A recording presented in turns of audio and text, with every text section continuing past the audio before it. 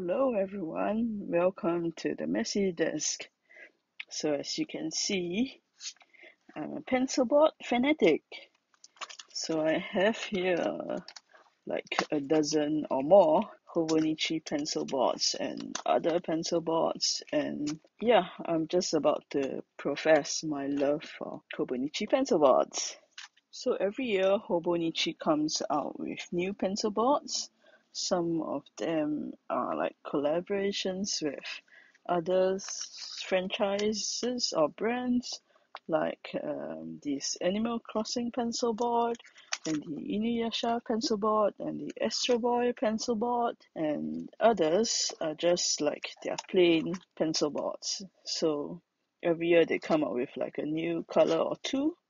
Like this is the last year's pencil board. This is also from last year. I think the years have just blended together, and I've been getting more and more pencil boards over the years, like just a store of them. So this is this year's color.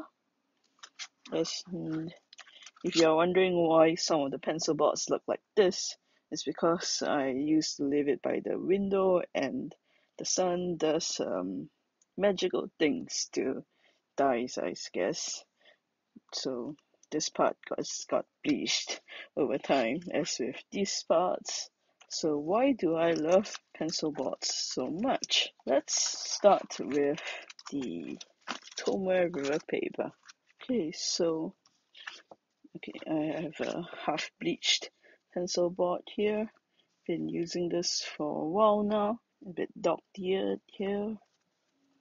So Tomoe River paper is very, very thin. You can see how flimsy it is when I flutter it around like this. And it wasn't so much of a problem previously when I was just writing on regular paper, but with Tomoe River paper and ballpoint pens, I realized something. Here we have the Hobonichi Techo ballpoint pen, and if I write like this, all good, but the back page, you realize that you see indents from the writing, and in the following page you see more indents from the writing, and even the page after that you can see a little bit of indent here, not so obvious on camera, but I can see it in person even a few pages down. So that's the number one reason why you want a pencil board, so that you don't leave indents. So of course with the pencil board, there's nothing on the next page. The other reason why you might want to use a pencil board is if you were to do something like watercolor or brush pen using a lot of ink or water otherwise, and you don't want it to seep over to the next page. Now that not just applies to Tomoe River paper, but any sort of like non-watercolor paper where it's not built to handle that much ink. Like a normal journal, you would probably want a kind of a separator page. So previously I was doing some calligraphy. I did a bit of watercolor in my journals. So that was when the pencil board came in very handy. So initially I got a couple of pencil boards from AliExpress or Taobao, and really cheap ones, plastic.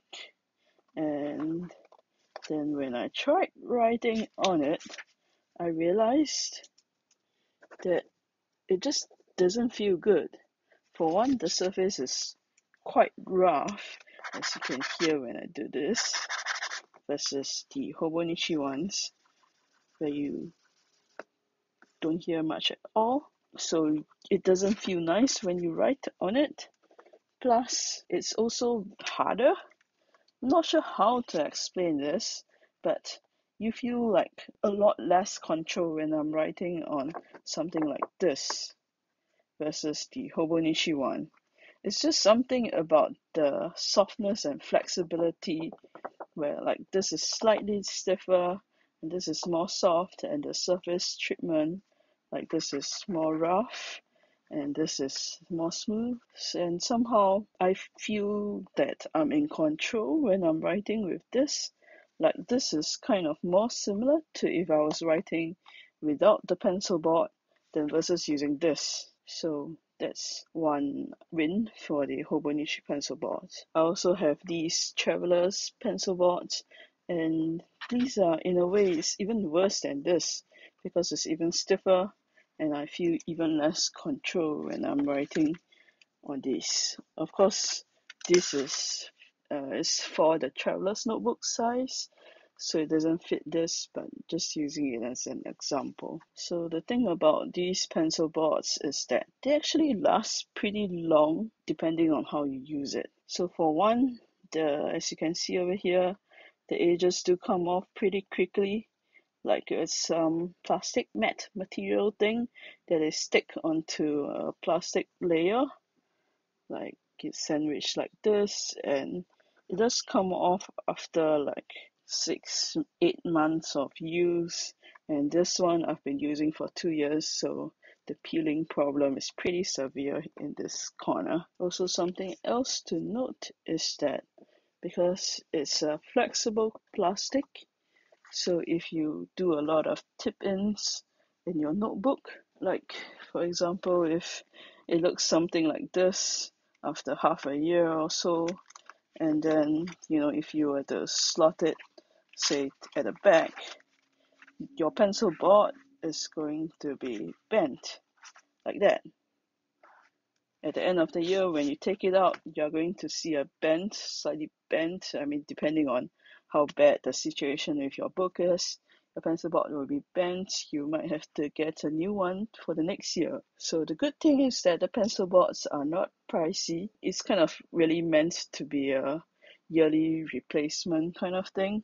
But if you do take care of it, or if you don't stick a lot of things in your Hobonichi like I do, then you could use it for a couple of years. Obviously, it's not meant to be a buy once and use for your whole lifetime item. It's a thin, flexible plastic after all, and I'm sure eventually the entire front sticker will peel off, but you could use it for quite a number of years. So I'm a fountain pen user, and you can see in this pencil board, it's relatively new, but it's also been quite stained with my inks. So if I write on one page and don't wait for it to fully dry, and then I close the page, it stains the pencil board, obviously, but it's kind of nice. Most of the inks are water soluble, so maybe if I wipe, it'll just come off, but it's a nice collage of the year. I couldn't find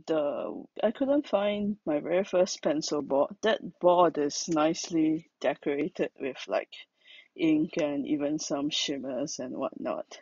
Personally, I really love the Hobonichi pencil board. I buy a lot of extras. I keep a couple on hand for me to use when I'm writing in other notebooks, and that's also why I end up getting a whole lot of them like this. So yeah, if you are getting a journal from Hobonichi already, I highly recommend the pencil boards. Definitely grab one or more. So that's it for this video. Hope you enjoyed it. Please like, subscribe, and I'll see you in the next video. Goodbye.